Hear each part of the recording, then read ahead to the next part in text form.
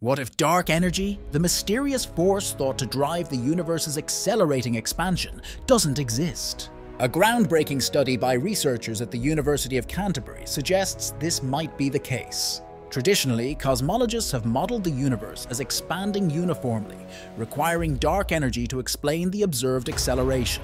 However, this research challenges that assumption, proposing that the universe's structure is more lumpy, with variations in density affecting light and gravity. The study aligns with the timescape model, which posits that differences in light stretching are due to time and distance calibration rather than an actual acceleration.